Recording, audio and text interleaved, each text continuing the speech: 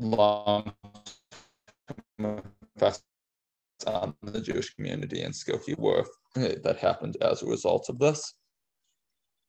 And going into the project, I expected that most of the people that everyone would have been following this case pretty closely, and that there would be a mixture of just anger and fear as the primary response, and just a uniformly hostile reaction to the Nazis marching there, and expected somewhat of a mixed position on the ACLU, and that some, but not all, would say that they had participated in activism, that they were relieved when, and the Nazis said that they weren't going to march in Skokie. I expected that most would, but whether they expected the Nazis to say that they weren't going to march in Skokie, I expected most people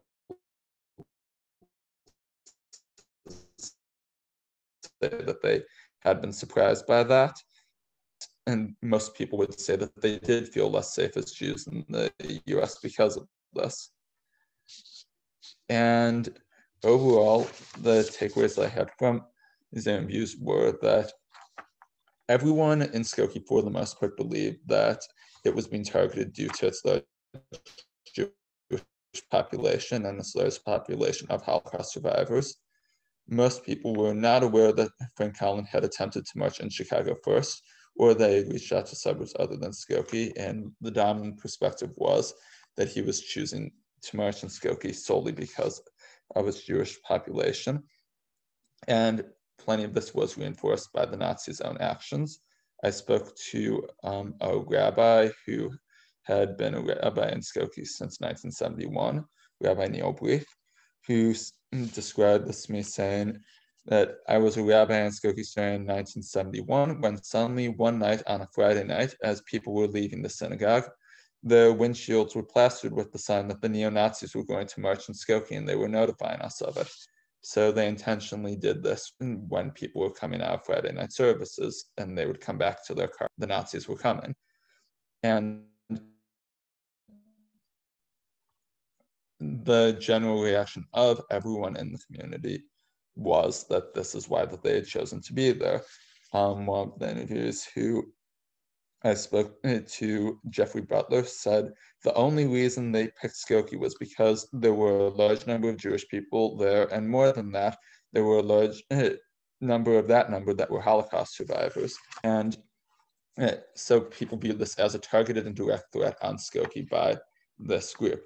However, most of them did not feel personally threatened by the marchers, and instead saw the marchers as a joke and an insignificant group. They recognized that the marchers were a very small group, that the Nazi membership, it was very small and had no real ability to enact political change or threaten the community as a whole.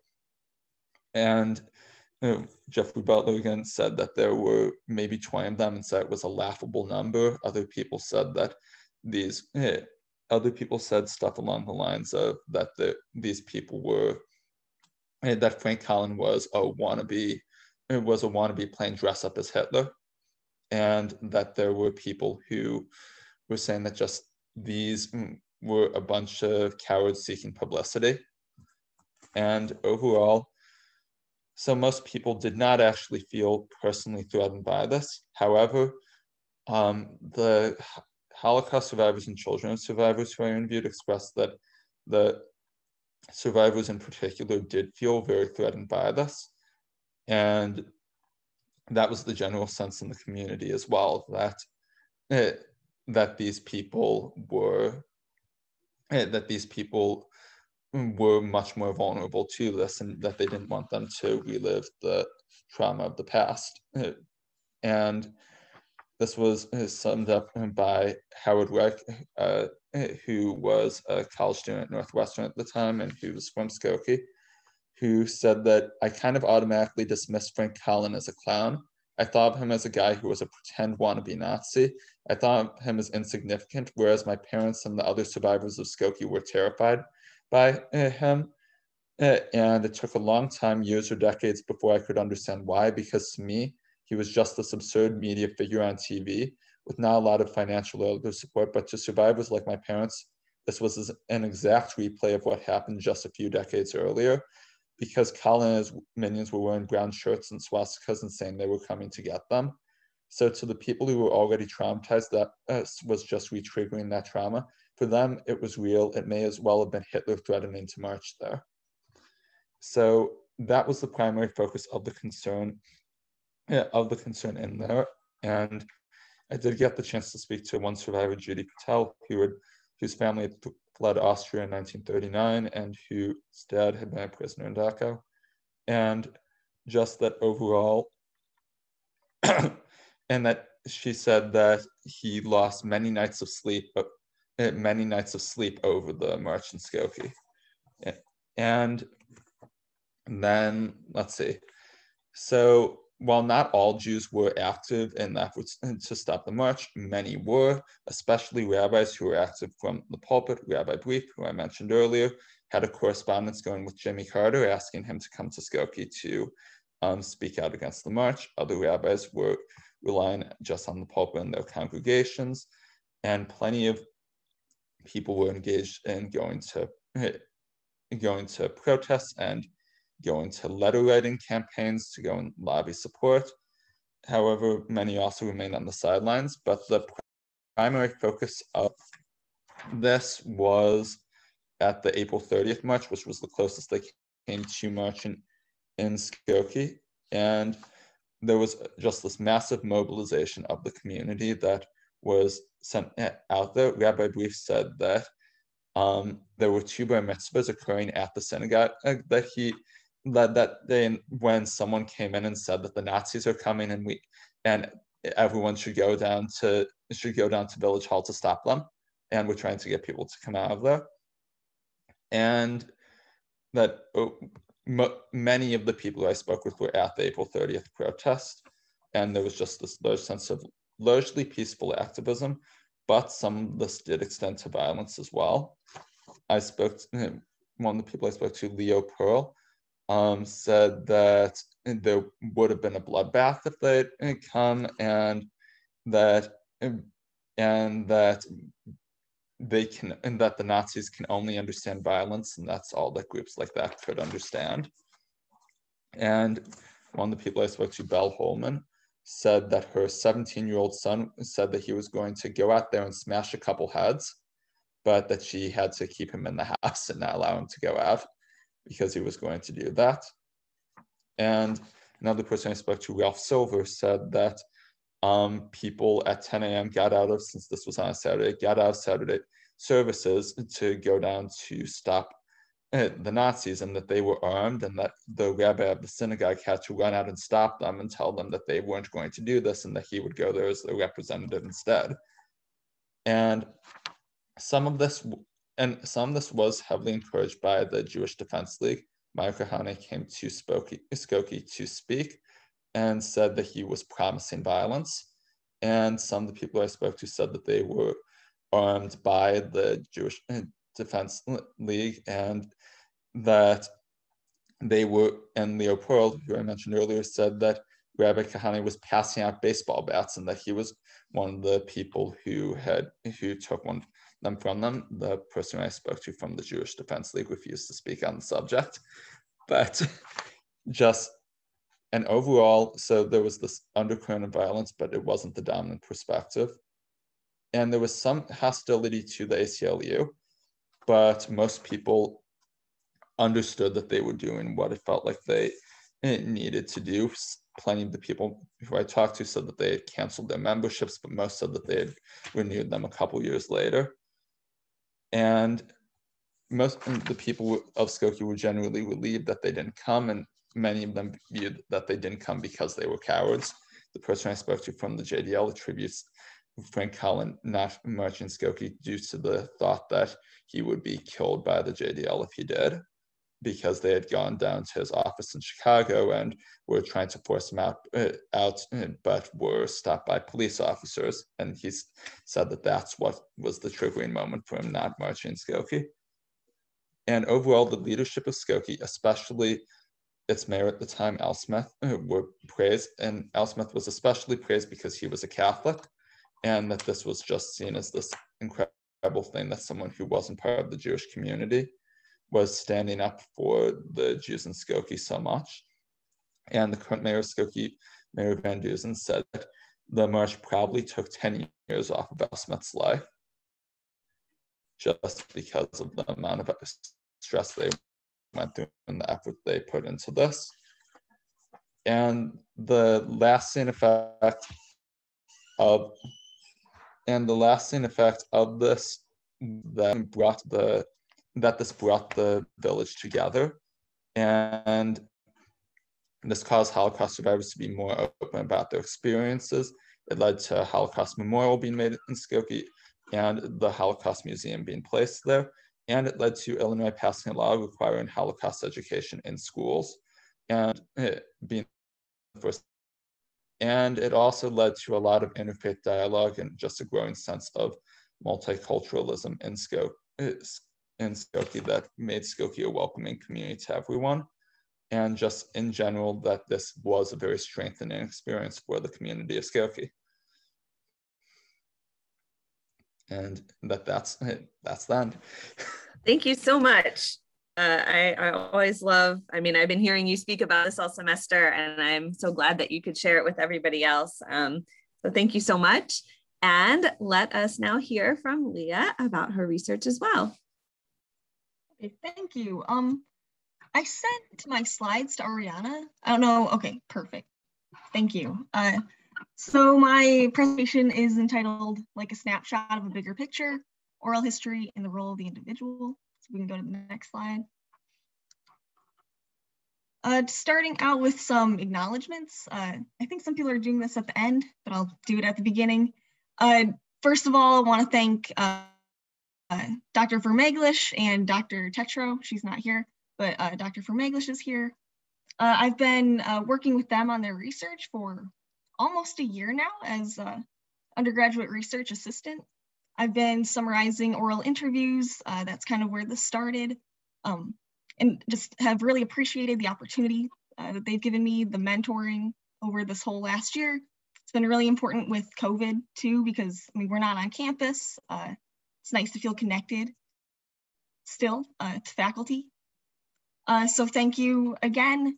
Also, another part, so this project is sort of two projects in one, which you'll see as I continue here. But I'd also like to thank Dr. Weiland, Dr. Wolf, and Dr. Margolis for our seminar. That's the other part of this project, was the undergraduate honors undergraduate seminar on digital history, digital testimony, and the Holocaust.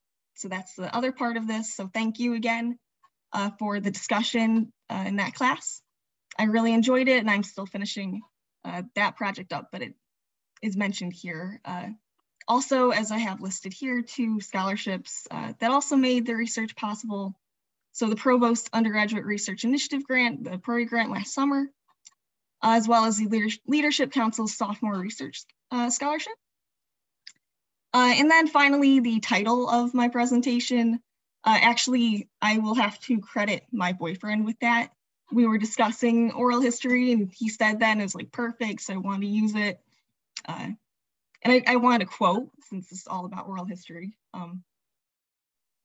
So yeah, let's get started for the next slide. Again, start of my research.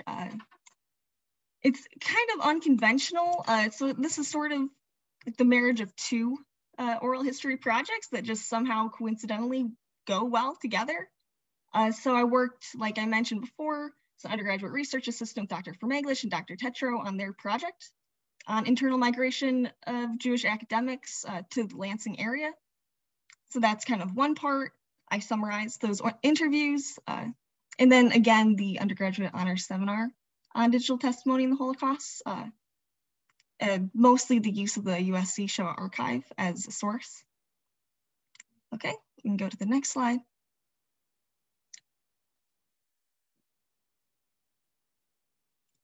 So yeah, some research questions. It's kind of an unconventional project, but as I began working on summarizing oral histories, I was asking myself, so what do we gain from oral histories as a historical source, especially when we compare oral history to written documents, which are usually what we look at as historians.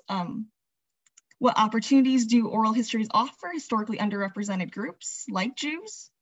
And then what are the limitations or weaknesses of oral histories?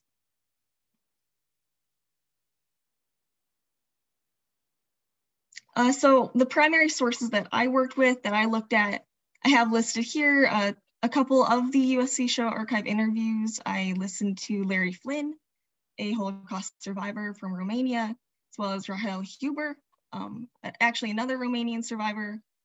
And then I have listed here several of the interviews conducted by Dr. Vermeglish and Dr. Tetro, Don Kaufman, Judy Schulman, Liz Kaufman, and Betty Menchik. Some of the secondary sources I looked at, the Oral History Association's website, which has a lot of good resources on it, as well as the article Objectionable Traits on Anti-Semitism in the Hiring of Jewish Psychologists from 1920 to 1950. That article is by Andrew Winston. Also looked at Why Are Jews Preeminent in Science and Scholarship, the Veblen Thesis Reconsidered, and that was written by David Hollinger. And then War and Genocide, A Concise History of the Holocaust by Doris Bergen, which is the book we used for the undergraduate research seminar, but it's also the book that Dr. Simon is using for our History of the Holocaust class. So that has given me good background. Starting out with a look at one of the secondary sources that I read for background. This was Winston's article on anti-Semitism and hiring Jewish psychologists. So his argument about anti-Semitism and hiring, and that's sort of, that was good background for Dr. Vermeglish's research, so that's why I read this article. I was especially interested in what sources Winston used. So the sources that he relied on were the correspondence and the letters from anti-Semitic faculty themselves, which are fascinating. They're a great resource. He uses them very well in his argument. But for myself, I guess what I was asking was, it's like, why did he use those sources? What other sources maybe could he have used? So we're giving the microphone, we're listening to the voices of the anti-Semites here. Could we maybe have listened to the Jews and what their perspective, basically whose voice are we listening to? And that'll come into play further in my presentation, so keep that in mind. And we can keep going here. So next on to some of the findings, some of the primary resources. So the research questions that I had for one of my projects, the undergraduate research seminar, were how did the Holocaust serve as a motivation for Jewish survivors to support Zionist movements, as well as what can survivor testimony from the USC Shoah Archive teach us about survivors and support for Zionist movements after the war. So to answer those questions, I looked at testimony from the USC Shoah Archive. So I listened to some oral interviews. The first one being Larry Flynn's interview. He recounted feeling convinced very strongly by the Zionist leaders I listened to his experience in a displaced persons camp. So that's kind of the context here. Within the camp, he was convinced very strongly by Zionist leaders there that the Jews needed their own country to defend against being, in his words, slaughtered like sheep. He remembered feeling like he had nowhere to go, that nobody wanted Jews after the war. There's a huge refugee crisis. They were looking for, where do you go next after surviving the Holocaust? We don't have our own state. Everybody can do with us what they want. So these feelings of helplessness, to go back to those countries who are so murderous, full of Jewish blood, I would never go there. So how can you stay in Europe, in places where your neighbors turned against you, the places of the trauma?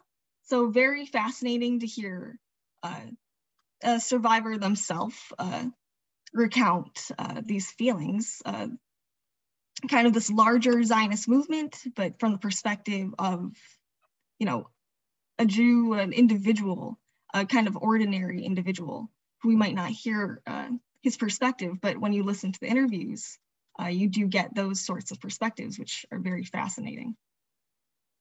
We can go to the next one. So Rahel Huber too, she's also a Romanian survivor. She didn't speak about it as much, but it was also her experience within a displaced persons camp as well after the war. She remembered that the aim within the camp was always to go to Israel. So these camps were a hotbed of Zionist activity. At that time, she remembers anyone who survived concentration camps or Germans in any form, they wanted to go to Israel. So she recounts similar sentiment within the displaced persons camp that she was in after the Holocaust as well. And then the second kind of part of my presentation here, as far as the sources that I looked at, were also the sources, the oral interviews that Dr. Vermelish and Dr. Tetro conducted with local Jews. So we kind of have a diverse look at different oral histories, not just Holocaust survivors, but also like local Jewish academics. And so here, these are excerpts from a couple of the interviews, interviews with Don Kaufman and with Judy B. Schulman. So again, larger phenomena, this time instead of Zionism, individual instances of anti-Semitism. And I will read Don Kaufman's quote here. I tried to keep all of the quotations, exactly to what people said, so that, it accurately reflects what they said. Don Kaufman remembered as a kid, a number of times in junior high and high school, kids walking around me and looking at me. And I said, what are you looking for? Oh, we're looking to see if you have horns and a tail. So here we have an example, common anti-Semitic trope that Don Kaufman experienced as a kid. He goes on, he had some other instances to mention. I was interviewed at USC, and the professor who interviewed me asked, do you think we have quotas against Jews? And I said, I don't think you have quotas against Jews. I know you have quotas against Jews. I said it's a well-known fact, and I got rejected the next day. So again, sort of a lot of the research I was doing, the background research was on anti-Semitic quotas. So it was very interesting for me to hear it straight from even someone from the local Lansing area who also experienced it. And as far as anti-Semitism goes, Judy Schulman too also had an individual example. She remembered a boyfriend from, I think it was high school or college, I'm not completely sure, I would have to check, but she remembered her boyfriend's little sister saying, could she ask me something? I thought it was gonna be about her hair or her nails or something. And she asked me if I would mind showing her my horns. I didn't know what she was talking about at first. So again, the same kind of trope from another person, Jew from the Lansing area. So a larger phenomena, but like on an individual scale. If we could go to the next slide. So a couple more examples, Liz Kaufman, Judy Schulman again, and Betty Menchik, interviews with them. We have individuals as part of larger political movements, which is another larger phenomenon that we can look at a lot of individual examples from, and not just these interviews, but so I've listened to quite a few. There's plenty of examples of this. So the example I have listed here, Betty Menchik, remembered that both her grandmothers were very involved in League of Women Voters. She said it was practically a birthright. I belong to now for years and subscribed to Miss from the beginning. And it may be, the spelling might be incorrect. I would have to check that, but you're probably right there. But a lot of the interviewees spoke about feminist organizations they were involved in, protests against the Vietnam War, civil rights protests, and we know that Jews played a large part in a lot of those political movements, but it's a story that we don't always hear. So that's one way that the interviews can be used to study that kind of movement. Stories of Jewish converts too. There are many interviews with Jewish converts in the Lansing area. Liz Kaufman was one of them. So she remembered feeling a little concerned if her parents would have been disappointed in her converting, but remember that in retrospect, they probably couldn't have cared less. So those stories are also underrepresented, I would argue. Also potential study of secular Jews. A lot of the interviewees rather, were secular Jews, and they talked about, being part of a synagogue or a Jewish community without the belief in God. Judy Schulman remembered, I really don't believe in God. This is her quotation from her. I'm surprised that I ended up so embraced in the synagogue where I argue so much in my mind. And she had other stories too about being a secular Jew. She enjoyed ritual despite the fact that she didn't, maybe believe in the religious element of it. Go to the next slide. So those are sort of examples, and now to some conclusions to wrap up. So interesting, like I said, I kind of was working on 2 different projects, quite different, but the sort of source was similar. And that's kind of why these paired so well. Both projects credit oppression and anti-Semitism as motivation for political and community movements. So whether that's the oppression and anti-Semitism of the Holocaust leading to Zionist movements, or just anti-Semitism, not necessarily anti-Semitism, but the oppression of moving to a community that, this is more so the interviews with the community in Lansing. They didn't have a large community in the Lansing area, so they took the oppression of being part of that minority, and it fueled a movement to build a local community themselves. So that's sort of similar. And again, like I've kind of been trying to say this whole time, we're understanding larger phenomena, but from the perspective of the individuals who were involved. So ordinary and oppressed individuals, specifically of a historically oppressed group, so Jewish individuals specifically. Which brings us to oral history's big strengths, which I would argue are highlighting the oppressed and ordinary in history. So again, the strength to me is including the groups who have traditionally been excluded from the narrative of history. So I would ask, who's better qualified to speak on your community than members of that community? Who should we be listening to when we're studying Jewish history?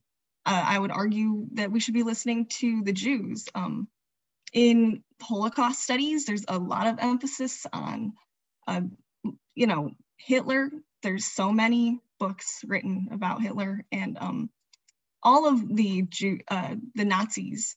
But to look at the survivors instead, I think is important to do, and I think it's empowering. So yeah, who's better qualified to speak on your own community? And this, going back to Winston's, the source from the beginning, I think that he did a good job of using the letters of rec from anti-Semitic faculty, and that was good for his purpose. But I would argue that it's better practice and more empowering to interview and to look at sources from the community who's being oppressed rather than the people who are doing the oppressing. Again, also ordinary individuals in the role, the value rather of their accounts in the scheme of history. It's another one of oral history's big strengths, in my opinion. I have a quote here, students need to see history as populated not simply by quasi-mythical figures, but by 3-dimensional human beings, the famous as well as the forgotten. We can go to the next slide. Some more strengths, and I don't have too much time to touch on this, and it's not really a main argument here, but the limitations of language, and I think we talk about this a lot for Holocaust studies. Sometimes what can you say? Words fail us, but when you listen to somebody in an interview, you can get different kinds of emotion, body language if you're looking at somebody. So oral history also, that's a strength too, I would argue. We can keep going here.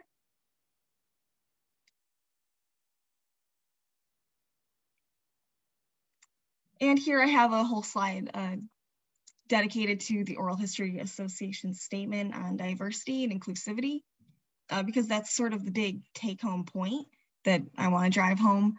The Oral History Association recognizes the strength in diversity and inclusivity in their sources. So our membership is committed to documenting personal narratives of complex and diverse histories and advocating for a collaborative practice of oral history which values and honors people, communities, subjects, and events that otherwise might not be included in the historical record. Now that brings us to limitations. So it wouldn't be fair not to talk about some of oral history's limitations. No source is devoid of limitation. Issues of memory are probably the most widely cited when it comes to oral history. A lot of the interviewees are older, especially Holocaust survivors.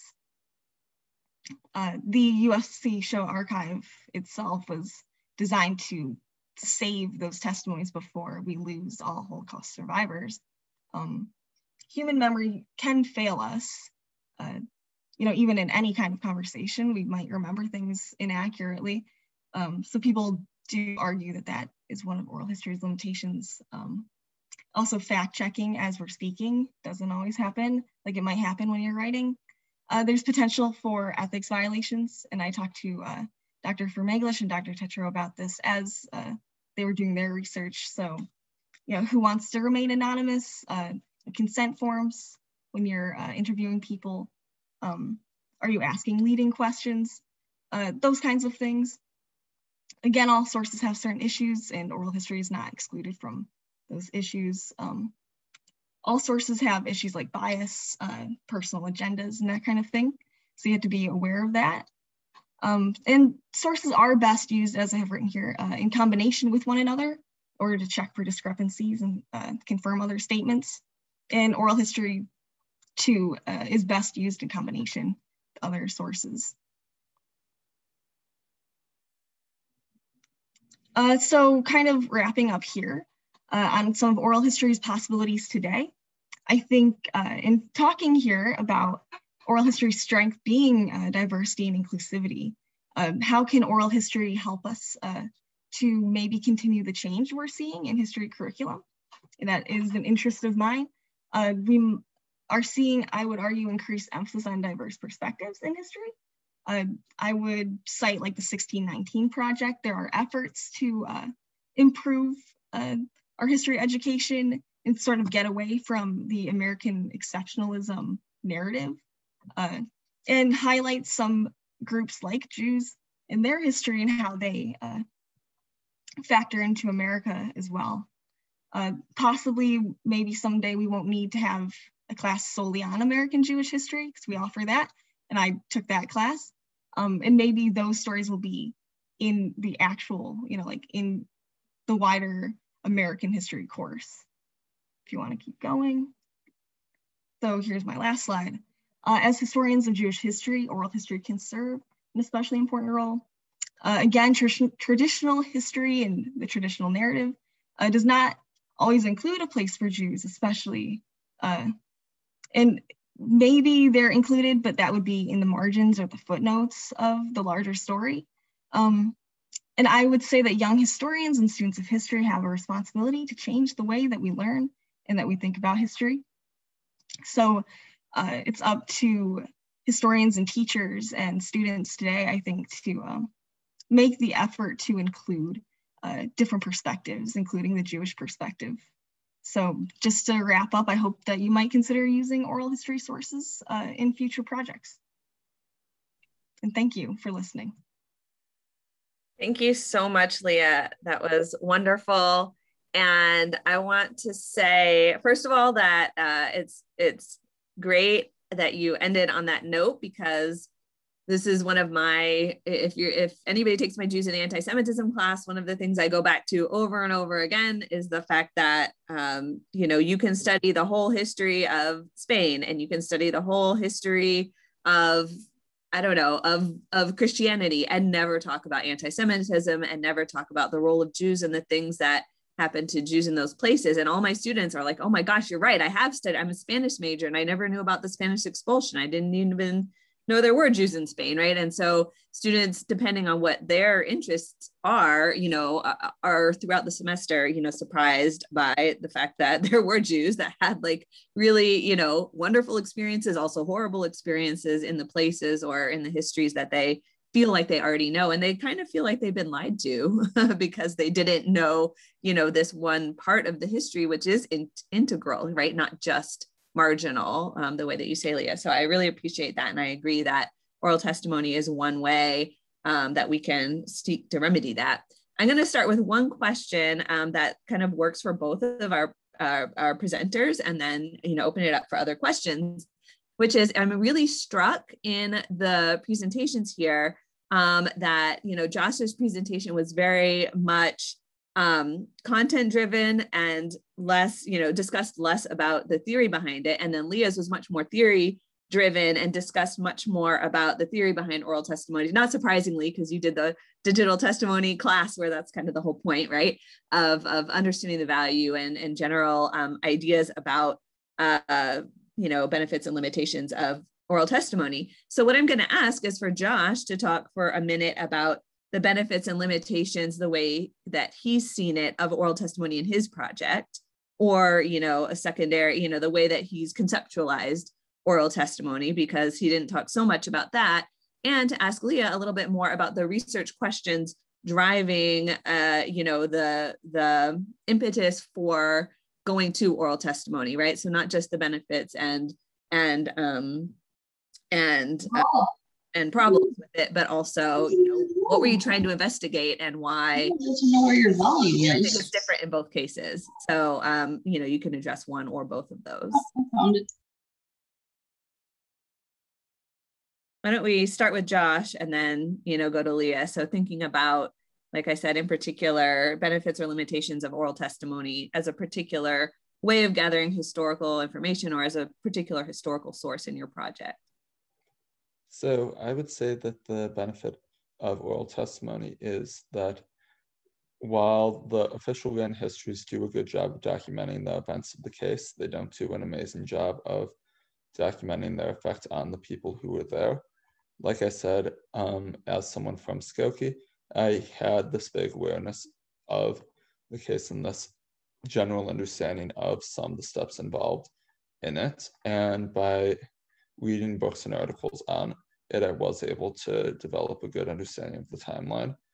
But with a couple exceptions, though it was difficult to fully conceptualize of what it was like to be a Jew in Skokie at the time, especially because the written histories of the event necessarily focus on the people who were most active in the event itself. And there isn't much about someone who lived in Skokie but didn't go to any of the events, or someone who went to this one protest but didn't come back, or someone who, one of the people I spoke to, who her and her husband were very busy just with work and their family and all that, and they were unable to fully commit all their time, so they were involved in collecting signatures and writing letters. But that doesn't make their contribution to this moment in history any less important. And understanding that most people aren't going to be the big name activists who are making the headlines is just an important thing to understand in the history of just anything that happens inside of a community. So I'd say that that's what makes the oral histories especially important for a situation such as this. Thanks so much. And I actually wanted to add just one quick thing also, which is that, for example, with the USC Shoah Foundation, right, the Holocaust was this huge event. So there have been all these projects like that to record. But something like the Skokie March and the Jewish community responses, right? You can investigate anything with oral testimony that other people may not have thought as historically important or interesting, or, Holocaust is a case where everybody knows, right? This is such a traumatic event. But of course, and people, have written about it, but, there's, on a smaller scale, it's not necessarily a reason that people wrote memoirs about the Skokie March, right? So you really only have sometimes oral testimony, which I think is really interesting too. All right, Leah. I think I understand your question. It's about like my motivation for like the questions I asked of my research. Yes, exactly. Yeah, so I was interested, interested in Zionism generally. It's interesting. I feel like I've learned a lot about it from, I took 2 courses on the Middle East my first year at MSU, and I learned a lot about it in the second half of it, because that's timeline wise, that's when we would learn about it. But I was interested in it rather like from the perspective again of like survivors. Like anti-Semitism is, you know, cited as like a justification for Israel. It's part of the narrative of the founding of Israel as a state. So I was interested to hear maybe what it meant to survivors, like personally what it meant to them. I just want to hear it from their words, and that's why I chose that as my research question. Just a general interest in the subject, and then I think it's important to listen, like I kind of talked about, listen to it from the people who you know, actually experienced the Holocaust.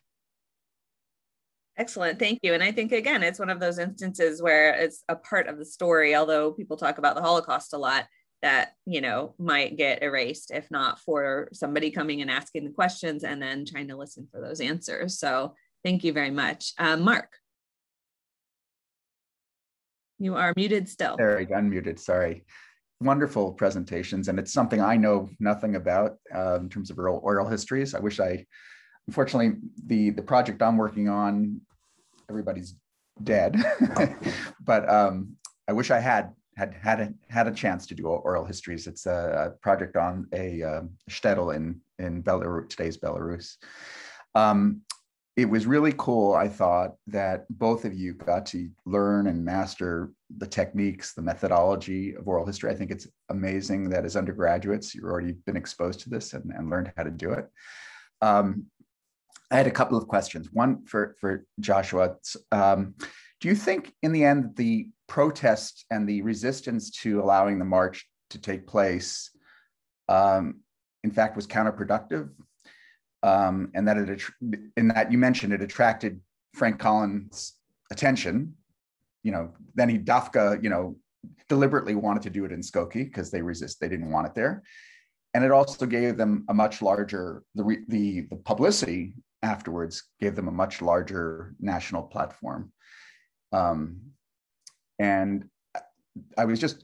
while you were talking, I looked up the David Goldberger, who was the attorney for the ACLU at the time, and he had an amazing account of the trial, and yet, you know, the threats. He being a Jew, the lead lawyer for the ACLU, subject to all sorts of anti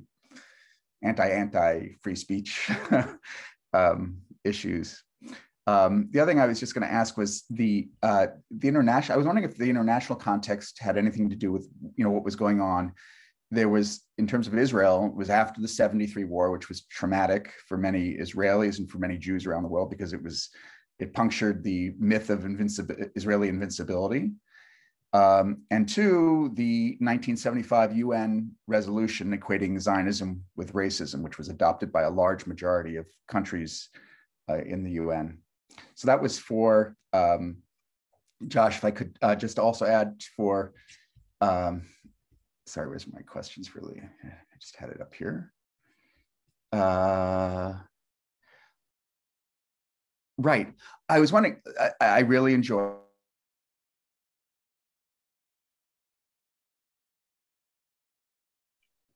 and this is a very, but in the title, I think, of your talk or your presentation, and maybe this will be for, you know, if you ever decide to publish it, I think it would be helpful to have something about the content. You know, the title captures the theoretical issues, like a snapshot of a bigger picture, oral history, and the role of the individual. But I think it would be helpful to have, you know, the dual project content that you have, you know, the Holocaust and anti-Semitism there as well. And just another question, I see that Judy Schulman, I think, is on, so I would be really fascinated to hear from her what her experience was being an interviewee for the project. Well, thank you. That caught me by surprise. Sorry, I didn't mean to put you on the spot. Kirsten and Chantel can tell you a lot of it. I felt really grateful as it unfolded because we had a very long interview. How much of at my age now, and having arrived here at a rather young age, I was 29 when I came, how much of my own sense of community, Jewish and other, and history unfolded for me during the experience. So I really felt it was an opportunity to review a lot of what had happened. It reminded me of things I hadn't thought about. And for me, it also grounded me. Kirsten will remember, we talked not just about Jewish community. What were some of the primary sources of community for me? And that was Jewish community in the Old West Side. So I found it really interesting and felt more that they had given me an opportunity than that I had given them information. It also gave me a sense of my age because, no, not in a bad way. It was just, I span a lot of years here. And I think partly, and I say this in a good way, partly because of being Jewish and partly other experiences, I tend to always view myself as the other, the outsider. That's just my general view of myself, even within my close-knit communities. And going through over 40 years of history here made me rethink that a little bit.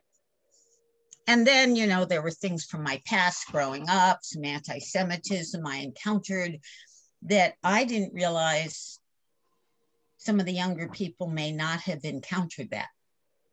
I guess that surprised me. Some specifics that were dramatic did not have large impact, I think, on my life. But when asked to remember, they were front and center. Okay, so Amy, can I answer Mark's question? Wait, hold on, Steve, what is it? I want to sneak in a comment on oral history as a method. Is that okay? Can I answer Mark's questions first before we go too far away from this? Oh. Yeah, I think Josh wants to keep the track, and then we'll go back. Yeah, Josh, go ahead. So thank you for asking those, Mark. And so the first question is an especially interesting one because I want to turn that one on its head, the question of whether this was a bad thing for Skokie. Because when I interviewed David Goldberg, I interviewed him yesterday, that when I interviewed him, I ended up asking essentially the reverse of that question, where given that I had talked to all these people who said that the activism against the march, even if the Nazis won their case, that the activism against the march brought Skokie together as a community and caused this activism among Holocaust survivors who felt more comfortable and more driven to share their stories, and increased just the sense of community in Skokie, led to the construction of the Holocaust Museum and legislation on Holocaust education, and that at the same time that the ACLU won a major legal battle that established a precedent for First Amendment cases that they were able to go and use in subsequent cases. And that overall, as far as the Nazis go, that Frank Collins' group ended up disintegrating soon after because they ended up being humiliated by the idea that they were afraid to march in Skokie even after they won the right there, and that even when they marched in Chicago, they were dwarfed by counter-protesters. So I ended up asking David Goldberger whether he thinks that Skokie was better off to have been doing this activism against the Nazis marching there and to do these strong attempts to prevent the Nazis from marching there. And even if he's convinced that he's legally right, whether he thinks that Skokie as a community is better because of this opposition to the Nazis and his representation of them. And he said that he was not ready to think of it in those terms and that he didn't want to think of it in those terms. But that's sort of the conclusion that I've gathered from this, because the Nazis didn't march in Skokie. The Holocaust survivors in Skokie all did not have to deal with that. And the Jews in Skokie all expressed relief that they didn't march there. But so the negative effects, I don't feel, were really felt, but there were such strong positive impacts of it that ended up turning Skokie into this wonderful community that it is today. So I'd say that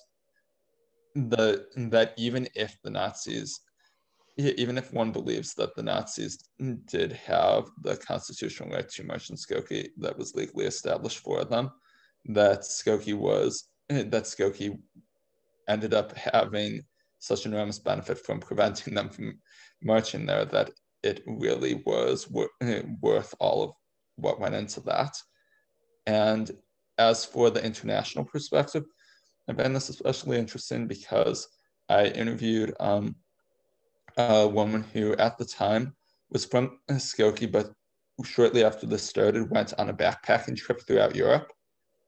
And so she ended up seeing the international perspective on this firsthand, because she was seeing this news coverage in other countries just of the idea that the Nazis were marching in Skokie, because this was this international thing. In these countries that where Nazis marching would not be something that anyone would consider, that where swastikas, someone wearing a swastika was something that no one would even consider as a possibility because it was illegal. And she said that people in other countries that when she said she was from Skokie knew where she was talking about, this small suburb of Chicago that even people from Michigan don't know about now when I try and say where I'm from at MSU. And people in countries in Europe knew where this was, and she was seeing news broadcasts from her hometown on the news in these countries in Europe. So it definitely was something that was very contextualized in an international setting. I don't really know whether how much of it was driven by, as you said, just feelings of vulnerability surrounding the Yom Kippur War and surrounding the UN resolution on anti-Semitism. On the UN resolution on Israel and all of that. I don't know whether this was something that was a part of it, but I will definitely look into that. Great, thank you so much. That's really interesting that you happen to find somebody with the backpacking, which is, again, what's so cool about oral testimonies, because you never know what you're going to get, right? And I always say this, every time I look at the Shoah Foundation, I learned something I didn't know, and I've been studying the Holocaust for 20 years, so it's very, very cool. I know we have to go soon. Our next panel is at 11:30, but I also see hands from Professor Vermeglish and Aronoff. So Professor Vermeglish, would you like to ask a question? Yeah, no, I mean, I conscious of time, I just wanted to say how great these papers were. I had personal interest in Leah's, obviously, but also, Josh, I wanted to say that I teach about Skokie every year, actually, and I show students a clip from the film, and I was going to ask, I actually was kind of curious whether you talked with people about how they felt about this kind of fame, right? For anybody who knows, I remember watching this TV movie in the 70s about the Skokie trial, or about Skokie, and it really sort of highlights the survivors, the part that I showed people. So I'm curious whether they talked about how they internalized that. And then I also just want to say, just as American Jewish historian representative here, what you're doing, to follow up on what Dr. Simon is saying, it's actually research that hasn't been done, that if you pursued it, it could be publishable. This is stuff that people have not done. People have not actually done a lot with just the experience of Holocaust survivors in America, what their experiences were like in America. This is something I'm actually considering pursuing myself, is sort of thinking about communities of Holocaust survivors, and you're actually tracing that. So if you're interested, get in touch with me. I mean, I'd be happy to talk with you about thinking about how you could make this into something that you could go further with if you want to. No pressure. And I also just wanted to say to Leah, I know that you're interested in doing research further. Have you thought about doing oral history? Do you want to do oral history? And what kinds of lessons have you learned from this in terms of how you would go ahead and pursue this? This is kind of the question that Amy is asking you, but it's thinking in the future, what do you think about this you would sort of pursue? And have you learned anything that maybe you do differently? That's maybe hard for you to answer with me here, but you can say it, right? Like, what do you think about this in terms of like pursuing your own research? Because that's, you know, something that you would be actually doing your own oral histories, and it would be different from both of the experiences that you've had. So those are kind of questions. Thank you guys so much, because you did a fabulous job. We're so proud of you. You did great. Okay, thank you. And I just want to say that I would say a significant majority, I'd even go so far as to say almost every person that I talked to mentioned that I should go and see the movie Skokie. It stars Danny Kaye in it. And they all were very enthusiastic about this. They all, out of the few things that were like in common between almost all these interviews, like there were, that the two most bizarrely common things that were mentioned were when they were given their rationale for why the Nazis shouldn't march in Skokie. So most of them said that you shouldn't be able to march in Skokie because you can't yell fire in a crowded theater, and they just independently came up with that comparison all on their own, just time and again. And then inevitably at some point in this interview, they would mention, "Have you seen the movie Skokie? You should see it. It stars Danny Kaye," and that which meant a lot to these people that Danny Kaye was in a movie about them, and that this, and also some of the people, a lot of the people who I interviewed, due to who I was able to get in touch with, like because due to synagogues and all that, a lot of the people were from Temple Judaism, as per the synagogue where apparently a large portion of the Skokie movie was shot at, and they were all very proud of that. And they said that they knew people who had appeared like as extras in the film. So overall, people seemed very proud of it. The one person who wasn't was the person from the Jewish Defense League, Bob Candleman, who said that was a melodramatic mess that he didn't think accurately portrayed the results. That is so excellent. I hate to cut this off. I wish we could talk all day because both of these students have done such amazing work, but the next session begins in 6 minutes. So I've been instructed to move along and to ask people to log out and then back in for the next session. And yes, I'm sorry to cut everybody off, but this was really— I actually don't even think, thank you so much, Amy and everyone. I don't think you have to log out. You can just, if you plan to stay and come back in 5 minutes, which I hope everyone who can will do, just put